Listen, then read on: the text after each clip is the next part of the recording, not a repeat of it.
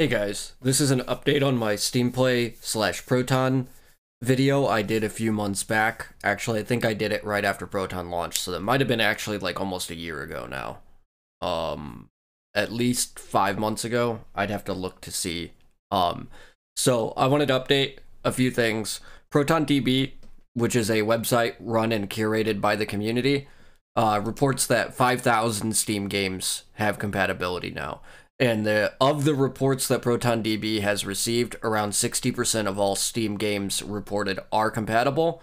And you can take a look, it's actually a lot higher than that for the top 1,000 games or so like that on Steam. So the things that are holding Proton back right now is the .NET Framework launchers that a lot of free games and other more popular multiplayer games use, but that can be gotten around with Tricks or protontricks. The other thing is anti-cheat, and EAC might not ever be a possibility now, but it looks like BattleEye is working directly with Valve now on getting BattleEye running with Proton, which means that games that are using BattleEye like PUBG, DayZ, Arma 3, and so on may become compatible in the future. This isn't actually going to be a video about compatibility percentages, whereas with me, of my non-native games, I noticed about 73% were compatible now, like they did launch, and of that only, I think 13% were in an unplayable state, which is really good. And I've organized my library, and I will do a video about compatibility later on. I wanted to touch on some new features that Steam has added to the Linux client. So, first and foremost, you can now specify a specific Proton build for a game. Like, we used to have to do that for Elite Dangerous. There was a custom build we were using that's no longer necessary with the latest Proton build. So you can force a specific compatibility tool. I hope I didn't just... Okay, yeah, okay. Using this checkbox here, which will then give you a drop-down menu, as you can see. And I'm not going to use that because I don't need to. This game runs out of box. And, well, no, not out of box. You have to do some things with protontricks. And I might do a video on that later on. Install the .NET Framework and VC Run 2015 is all you need to do for Elite now. So these are the games I have installed right now because I just built a new computer. And I've switched to AMD. I will go ahead and... I know my fonts are really big, but that's probably kind of helpful for YouTube videos, actually. So that's the new setup, and that'll be what I'm doing most of the recording on now.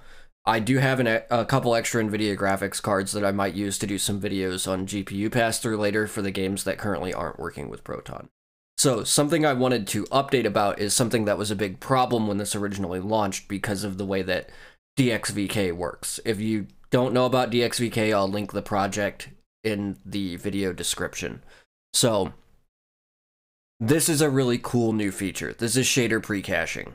What that means is that for Vulkan and OpenGL, Steam will download the shaders and cache them before the game is launched if there are some available for your specific setup. So like for Risk of Rain 2, it downloaded 45 megabytes, and these were actually downloaded beforehand, and Steam had bugged out because my connection's awful. But that's like 70 megabytes, and that's like 100 megabytes of shader pre-cached content. So I wanted to show you guys some performance and how well the shader pre-caching works, like for a game like Elite Dangerous. Hopefully I don't have the same problem I did last time with my connection timing me out from the launcher, but we'll see. And so shader pre-caching should make the game stutter less, and it should make the games like Elite that has to load the shaders when it launches launch faster. So once the launcher loads, hopefully we will give this a go. I wanted to do this in one take. I may actually end up editing it after the problems I've had this morning, technical wise. Maybe not. Okay, so let's go ahead and launch Elite, which may still take a moment because it's Elite. Takes a little while. Well, maybe not.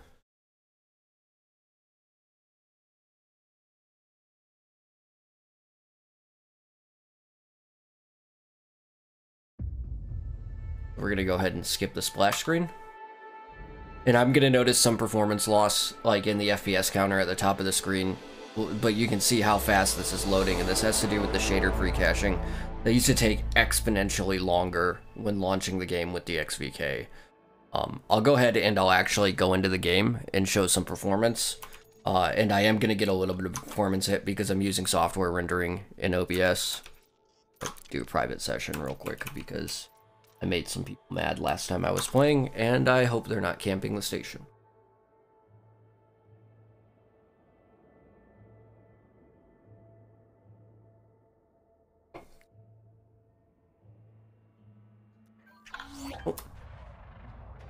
As you can see, I'm getting 60 FPS. I'm gonna go ahead and just spin around and dock real quick so that you can see the performance, any performance impact that might actually happen within the station and so on. So let's go ahead and a little closer and you guys can see how awful I fly.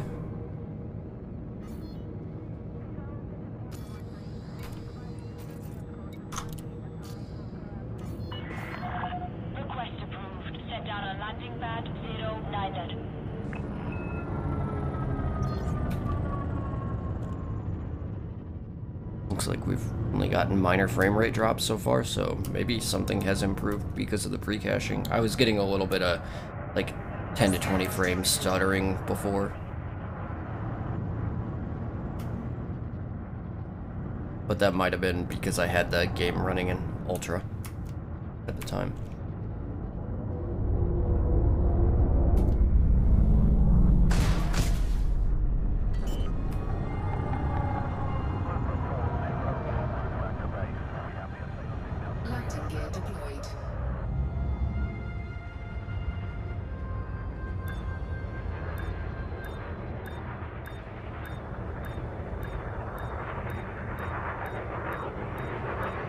Not quite sure where my spot is there. There we go. Okay, so as you can see, I'm getting 60 FPS in the station. A little bit of screen tear. Well, you might not actually be able to see the screen tear because that's on my monitor because it's crap. Anyway, this is a huge improvement. This was a game that just would not run 4 or 5 months ago, and now it runs really, really well. It required a custom build for a while. It shows how quickly this project is improving. So I'm going to go ahead and exit the desktop and talk about a couple other things real quick. And then that might be the video right there. Just basically it's really worth checking out right now. Okay. It's still closing.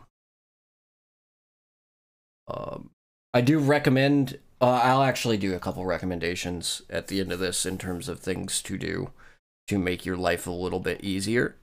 Okay, so Risk of Rain, very, very popular about a month ago. Ran out of box day one that it launched, which was really phenomenal. The performance is really, really good. I'll touch on something that really impressed me. So Rage 2 came out last week, and it was broken when it came out.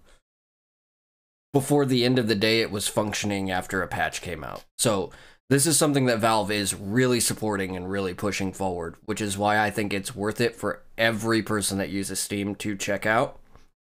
And I think it might actually be downloading more shader content. Yep. So all of that will get pre-cached. This is the current Steam beta. And then within another few updates, it'll actually get pre-compiled, which means that it'll already be there and compiled and ready for the GPU by the time you launch the game, which is really, really cool. It's going to really improve performance. In fact, it might make some of these games that are performing a little bit worse than they do on Windows perform better than they do on Windows, which is incredible. So that's about it for the video. I know it was kind of a short one and it took me a while to get out. I've had a lot of technical problems. I was building a new computer. I put in a new air conditioner, which really affected my sound environment. And so on and so forth. So I do want to cover a few other things. So I recommend binding xkill to a key while you're doing this if you're testing a game. So it's called xkill. That's it in the void repos. And so I have it on shift Windows key X, and what it does is it turns your cursor into a kill command for process. And so that killed the process. And the reason why I recommend doing that is some games do not quit gracefully, and you may need to do that, especially if you're testing a game that doesn't have a lot of reports and so on and so forth. It's going to make your life a lot easier than going into HTOP and looking through all of the processes and so on and so forth. So that's about it for this video. And I assure you that the next video will be edited. It's going to be about online scams, and it'll be up in the next 5 days. Thank you.